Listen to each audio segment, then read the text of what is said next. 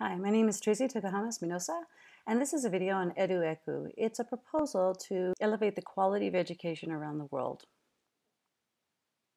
I teach a course at Harvard University Extension School called The Neuroscience of Learning. It's an introduction to mind, brain health, and education.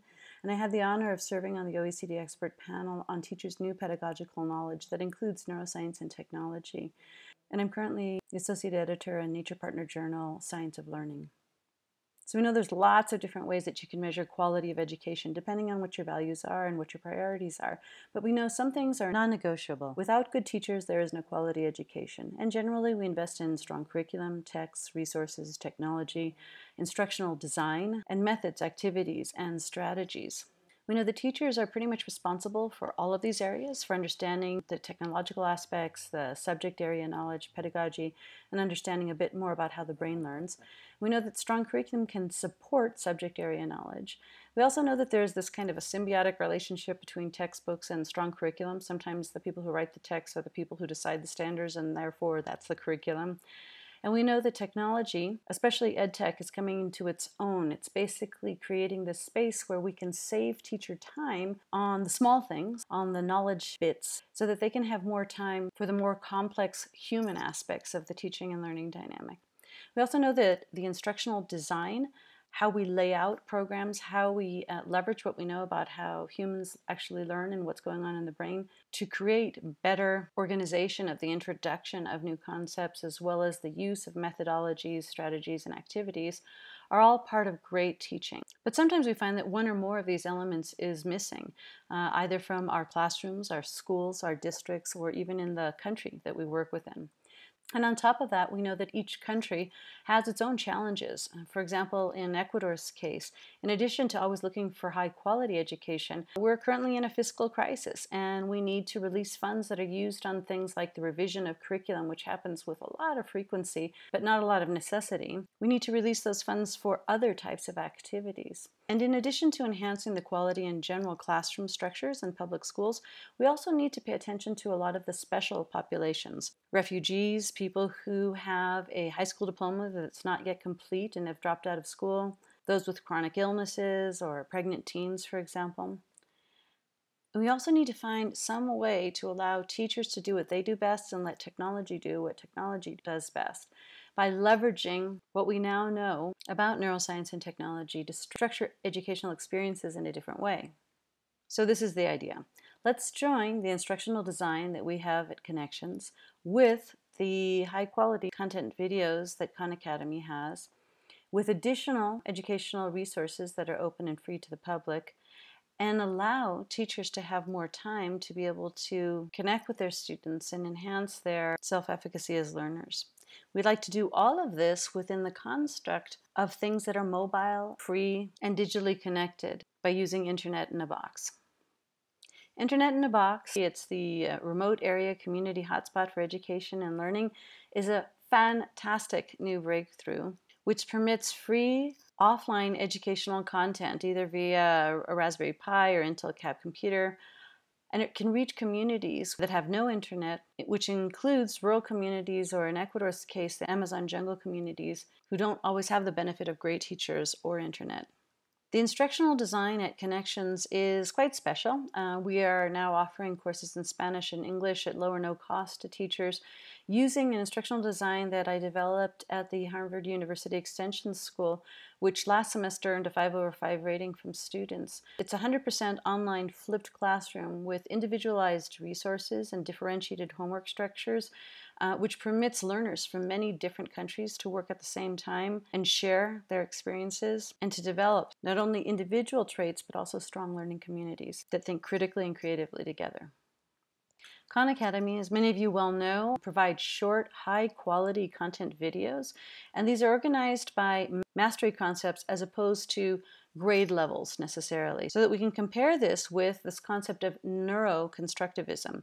The main idea is that we can use the Khan Academy videos in a hierarchical structure that matches it with the brain's natural trajectories for learning in different subject areas, in which prerequisite or lower level concepts are in place before higher order learning is built upon it. And as we know, within a teaching learning cycle, all learning is based on knowledge or skills or attitudes, right? Knowledge is basically dates, facts, formulas, concepts. Skills is the ability to use that knowledge. And attitudes are values, culture, sensitive aspects of learning, context, self-efficacy, self-regulation. So the idea would be to use digital tools to teach those dates, facts, formulas, things that are Googleable knowledge, and in some way introduce the skill sets through that digital technology. But that would then be reinforced by the teacher within contextual structures of what that skill set means within a specific community or society. This would then free up a lot of time for teachers to do what teachers do best and work on attitudes and values, things that a machine just can't do. This could mean, for example, having a lot of error correction, using something like Grammarly to correct all these different comma splices or run-on sentences that a person might have.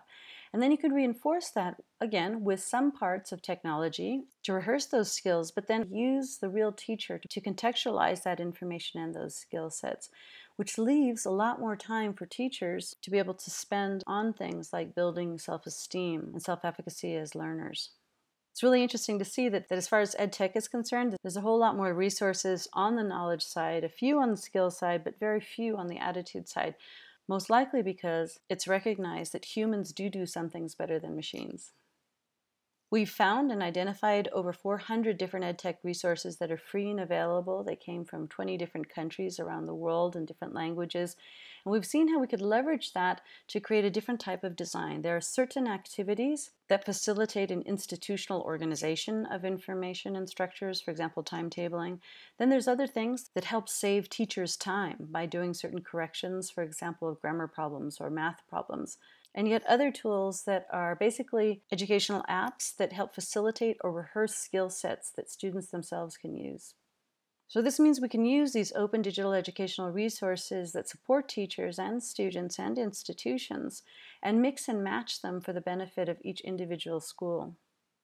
This means we're dividing and conquering the time it takes to teach well and to go through a teaching and learning cycle successfully. In this medical model of inquiry, it means that we leave certain things to digital resources and other things to the teacher.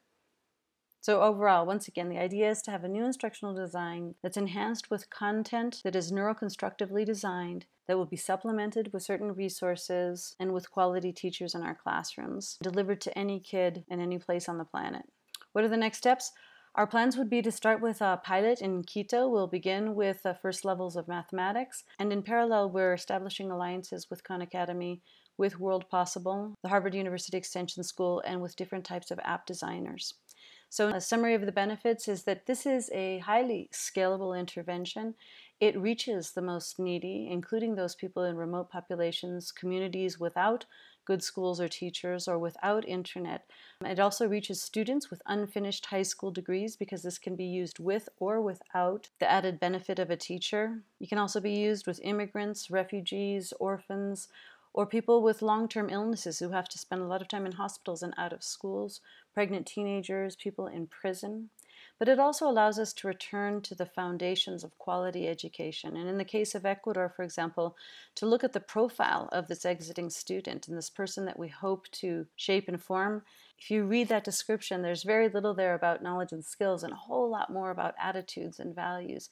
EDU-ECU gives more time to teachers to spend working on these important characteristic foundations and leverages the use of other types of tools to digitally facilitate a hierarchy of learning.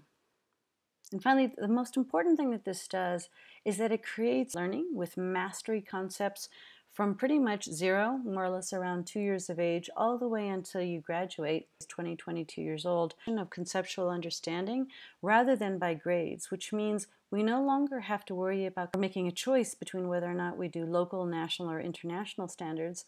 We'll basically have a better conceptual understanding of learning achievements by mastery levels of conceptual knowledge. So you're bound to have lots of questions, and I look forward to engaging with you in dialogue about EDU-ECU. Thanks.